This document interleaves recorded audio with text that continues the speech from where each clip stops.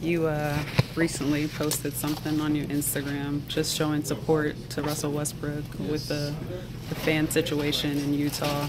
And you did say you thought about deleting it, or you might delete it later. Why didn't you delete it?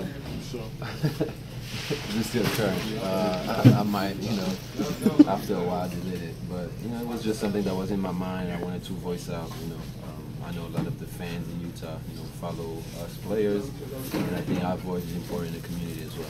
So I just felt, that's the way I felt after the incident, obviously, and kind of seeing what the guy had posted before, like even like 6 months or a year ago. So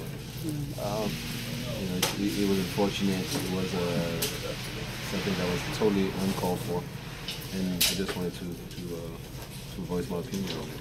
Have you seen the news with Blake Griffin too, with him being called? I saw that. I saw that. I don't know exactly the full extent of it, but I kind of saw something happen with a fan calling him boys. Right, and so you see, like, the situation is not, just to Utah. It's like it seems like it's all around. Definitely, and I mean it's not just sport. I mean it's life in general, and you see it everywhere.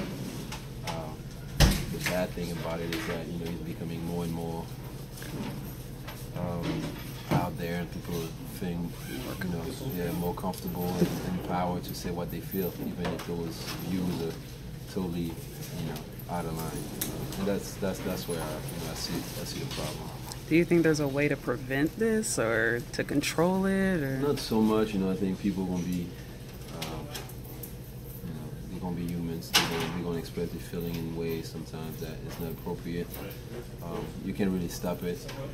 But I think definitely afterwards, having a no tolerance policy, I think that's the start.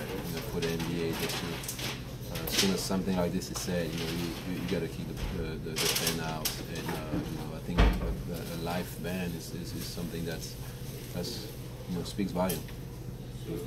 And you're no stranger to activism as well. And of course, with your situation in New York and everything, when you go back to New York, do you still kind of feel that or remember that or think about really. it? I mean, I remember it daily, I would say, But no, it's not something, that I hold against anybody.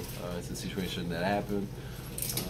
In my view, it's embodied in the system. And until people really, are willing to address the situation, call it, what it is, and make changes at the systemic level. Things will kind of stay the same, and it's unfortunate.